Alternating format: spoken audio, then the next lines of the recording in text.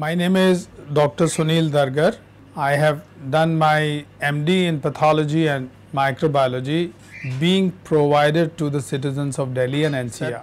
What is dry chemistry test? By the name chemistry, we always think fluids and the colors and the heat being generated. Let me give a small brief. What is dry chemistry?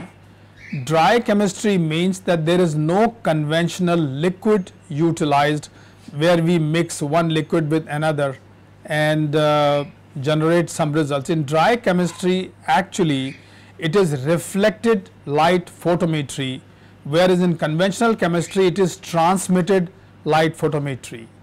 In dry chemistry, there are multiple sandwiched layers of different chemical reacting substances, and when we add serum or plasma to that, it passes through layers of filtered material and goes to the different chemicals and ultimately reaches a chromogenic layer, which creates a color change in intensity, which is then measured as the concentration of that particular analyte, whether it is sugar, cholesterol, urea or something else. So this is what is dry chemistry, and results are very well comparable with any other methods of wet chemistry. The only drawback probably is that they are slightly more expensive compared to the conventional liquid chemistries up till now, but they have a potential to be being very fast, and generally they do not get affected by degenerative heat procedures or the other procedures